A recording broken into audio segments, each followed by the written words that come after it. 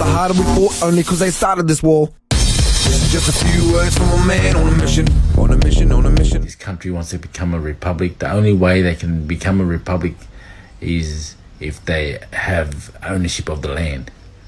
And the thing that's stopping them is the Aboriginal sovereignty, that we're the TOs of the land and own the land. You know what I mean? So they try and trick the people, make out it's a good thing for blackfellas, but it's really an agenda it's a takeover. They want to take over the land, water and seas, man. They want to take everything. This whole, you know, Bill Gates, Klaus Schwab, New World Order stuff. You got to do some digging and start doing some research. This Uluru Statement ain't no one page. It's like 26 pages. Let's go.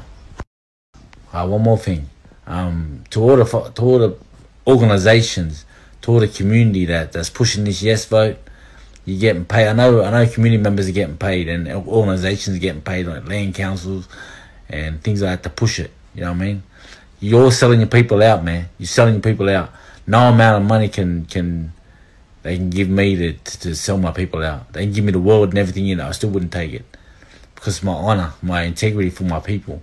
I've been in this fight since day dot, since I started. You know what I mean? I'm still here, still going hard, still going strong, trying to fight for you all.